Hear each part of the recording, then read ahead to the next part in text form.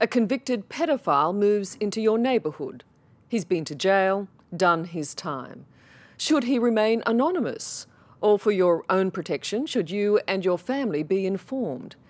In Britain, they're not hypothetical questions. When an 8-year-old girl was abducted and murdered, a national newspaper outed known paedophiles throughout the country. It published thousands of names, their photos, even the towns they lived in. At first, many applauded the paper's bravery, but in its zeal to name and shame, the paper mistakenly identified innocent men. What do you want? Paedophiles out! When do you want it? Now! In the streets, in cities across England, they marched, in common outrage at the abduction and murder of an 8-year-old Sarah Payne. What do you want? Paedophiles out! When do you want it? Now! Their rage understandable, but their fury was misdirected. I've been frightened a few times in my life, but never as frightened as I was that particular day. On that frightening day, a mob turned on 78-year-old Victor Terry in the mistaken belief he was a paedophile.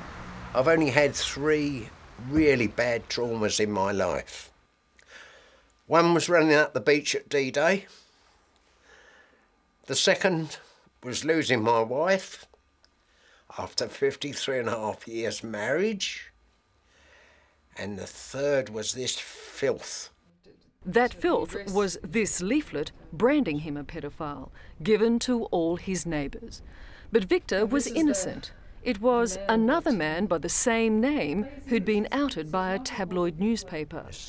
But that didn't stop local vigilantes turning this retired soldier's life into a battleground. I've so many times heard what all these vigilantes can do, you know, and I was terrified that any minute my home would have been overrun in the street, you know. What we hoped to achieve was to open an enormous debate into the whole issue, and we decided the only way to do it was shock tactics. And that's what it was. It was shock tactics. Bob Warren is executive editor of the News of the World, a popular but grubby Sunday scandal sheet.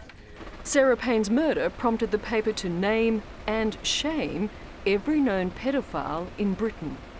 Their rationale was that paedophiles have no right to privacy, and parents and children will be better protected by being informed and warned. So it wasn't irresponsible journalism? No, of course it wasn't. It was very responsible journalism. It was what people want, and we put it in the paper. But you even said it was a shock tactic. It was a shock tactic. Is a shock tactic? You never get anything done in this country without a shock tactic. But what followed was equally shocking. Mobs targeted anyone suspected of being a paedophile or any house suspected of harbouring one. They are not people, they are animals, and we put down animals normally. Children shouted, "Sex case, hang him," while their parents looked on approvingly.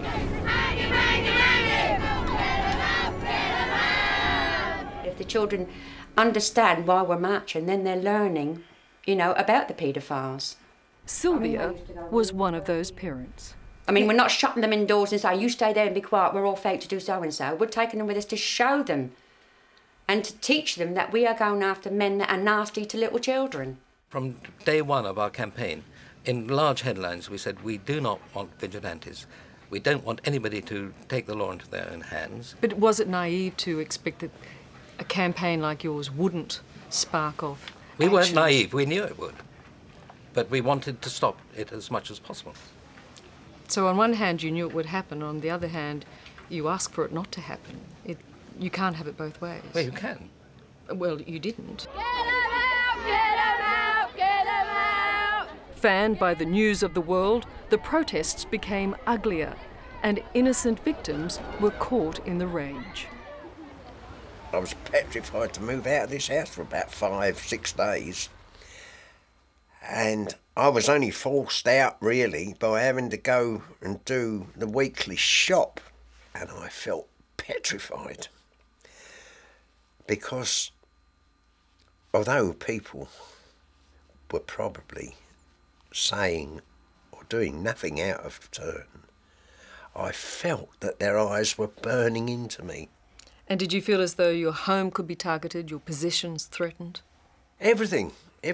I was petrified, as I say, coming back and perhaps finding my home in ashes. And that would have been the finish, you know. As it was, I wasn't feeling all that great. The campaign, nonetheless, did see innocent people being victimised and harassed. Well, did it? Who were they? Well, there's a fellow called Victor Terry, a 78-year-old war veteran, who was mistaken for a paedophile that you had named. Well, why? We didn't name him Victor Terry. I'm telling you, I spoke to Victor Terry, Yes. a 78-year-old war veteran, Yes. who said he was terrified Yes. by what happened to him. He said it was equal to the day he ran up the beach on D-Day Yes. and the day his wife died. Yes. Well, I haven't spoken to him. Do you not understand I the do understand, feelings yes. of people who were caught up in the campaign who were innocent? Yes, but I think there are very, very few of them. For the past 24 hours been like hell. Frightening, scary. Ian Armstrong was attacked simply because he wore a neck brace, just like the one worn by a paedophile pictured in the news of the world. I looked out the window and I was absolutely gobsmacked because there was like 200 or 300 people standing outside the house. 200 or 300 people? Yeah. What were they shouting at you? They were shouting things like beast, paedophile, rapist, pervert. I'm afraid I can't accept any responsibility for that one. A different name, lived 10 miles away from the other guy. It's his neighbours who picked on him, not us. They seized upon him because he wore a neck brace. I don't know, his neighbours can't have known him terribly well. In fact, they can't have liked him very much. Does it seem like a bad dream now? Seems like a nightmare. But you don't take any responsibility for those people who may have innocently been caught up in your campaign? It's not really our responsibility. It's utterly outrageous and totally disgraceful, and the vast majority of decent people have had to suffer an appalling experience. For the police, name and shame did more harm than good, because rather than flush out paedophiles, it forced them into hiding. Well, it creates enormous difficulties. Indeed, we've got facts that show it drives offenders away, it takes them off treatment programmes, they disappear. In fact, it makes the sex offender much more dangerous than if we know where they are. Chief Constable Tony Butler is the man charged with pursuing Britain's sex offenders. His officers monitored the whereabouts of paedophiles. They kept tabs, they kept them under watch, until name and shame. You've got a vigilante group in Area A driving people underground who are going to move into Area B, where there's another vigilante group driving their people into Area A. And the net effect is that I, as a police officer, don't know where these people are.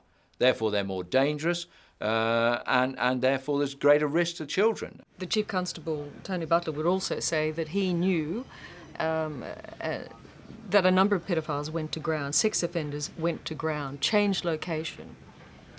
Well, it's up to him to find them, isn't it? That's his job. But that a campaign like yours made his job harder, he said, and put more children at risk.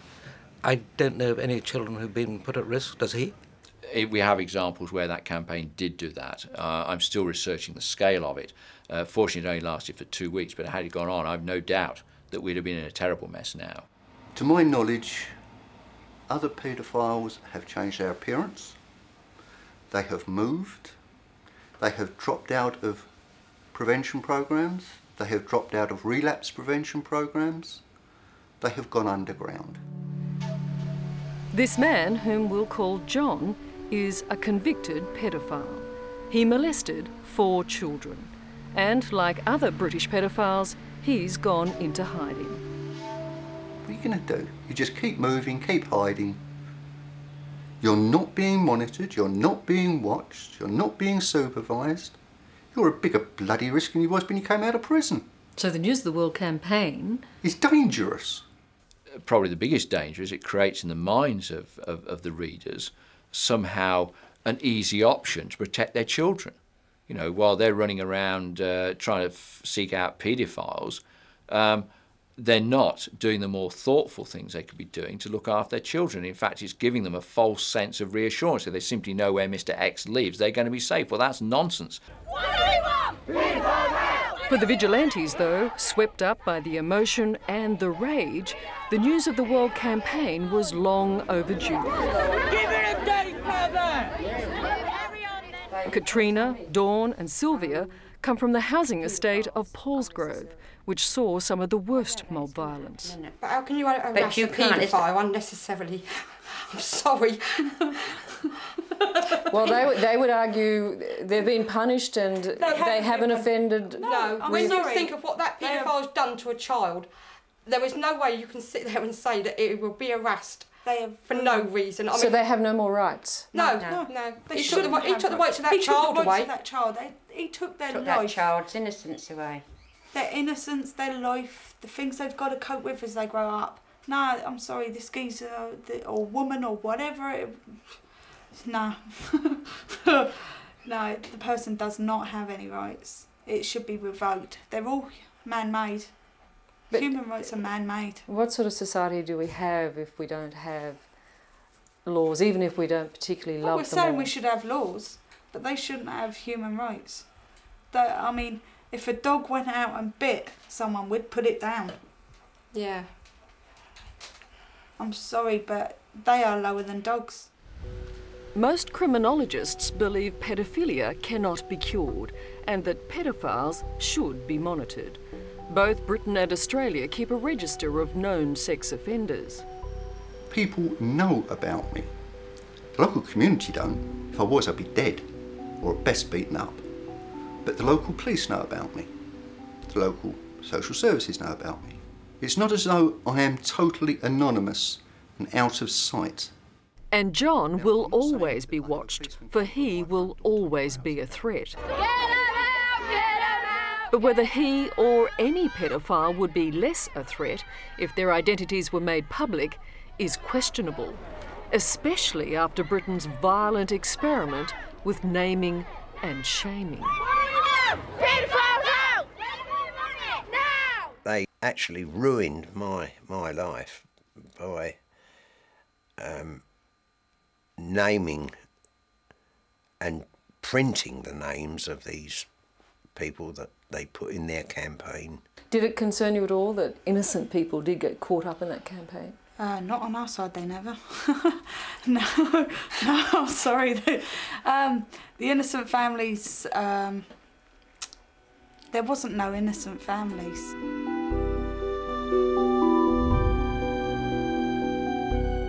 I've been dealing with this on a national scale for 10 years, and if I thought naming and shaming people would protect a child, I'd do it tomorrow. All the evidence is it makes it more dangerous for children.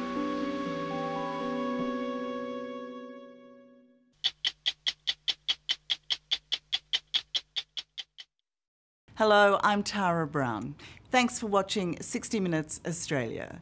Subscribe to our channel now for brand new stories and exclusive clips every week. And don't miss out on our extra minutes, segments and full episodes of 60 Minutes on 9now.com.au and the 9Now app.